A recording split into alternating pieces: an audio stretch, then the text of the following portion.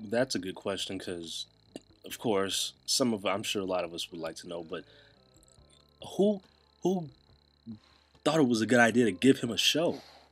I, you know, I know there's not a lot of bright people over there at MSNBC, but still, like somebody had to think that this was a good idea. You don't do something unless you think it's a good idea. Somebody thought that, hey, Al Sharpton having a show, this would be a good idea. But hey, you know, but but um, to get into the matter at hand here, here he is babbling on, going on about Obama's his meeting with Arizona Governor Jan Brewer, and the picture that's out there right now with her finger, in the president's face and everything, and good old Al Sharpton doing what he does best, making it out to be something that it's not, making this out to be some type of hating on the president, racial. You in the mind of Al Sharpton, you cannot disagree with Barack Obama in any way, shape, or form.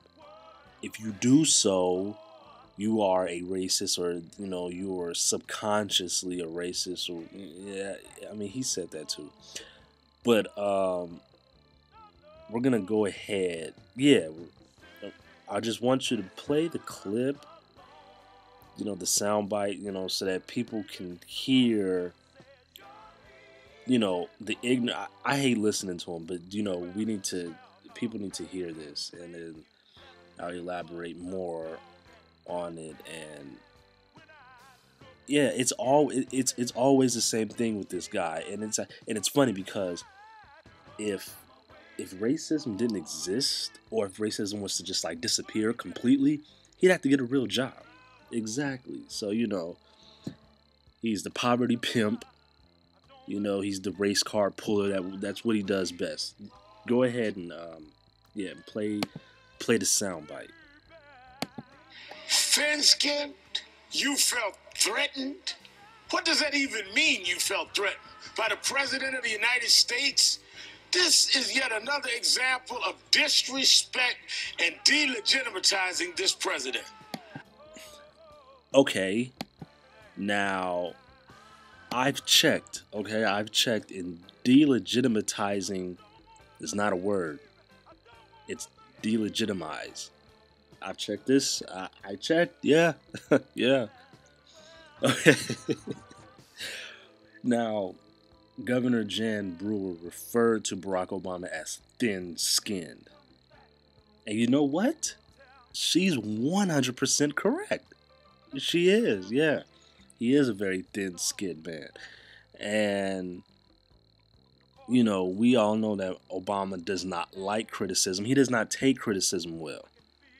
He pretends to, but we all know, behind the scenes, Obama has a serious issue and problem with those who do not agree with him. And we know this. And she was, in total right. That's her opinion, to view the president as being thin-skinned, which a lot of people do. And I would believe the whole threatened part, feeling threatened, is the fact that okay, he is the president and he is thin-skinned, and he's taking offense to what she, described in her book of her meeting with him in 2010 when she went to the White House. Feeling threatened in a way, I guess, probably uh, when she used the word threatening, probably meant, somewhere on the lines of just, you know, feeling disrespected. I mean, she said that she was in the middle of a sentence talking to the guy, and then he just walks off and leave. And that right there is totally Obama 100%. And, the fact that, Al Sharpton feels the need to turn this into something other than what it is and to make a big deal about this. I mean, we don't even know from that picture and the finger pointing, you know, what the discussion was about, but to try to sit up there and make it out to be, this is disrespectful and we're delegitimatizing. I guess the guy likes to create his own words to make up his own words. I don't know. I don't know. I mean, I really wish Al Sharpton would just shut up. That's how I feel about him. I agree. I agree. But yeah, I mean, what are you gonna do or what are you gonna say?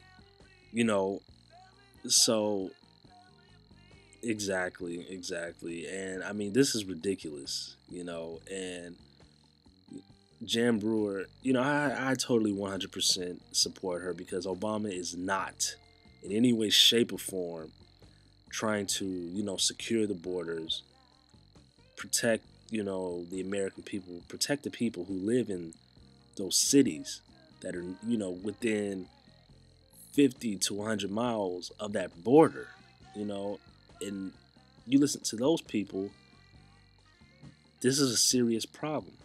But Obama doesn't see it like that. He wants to go sue the state of Arizona, you know, and good old Al Sharpton, he's right on board with every stupid decision that Obama makes. You can believe Al Sharpton will be right on board. Al Sharpton,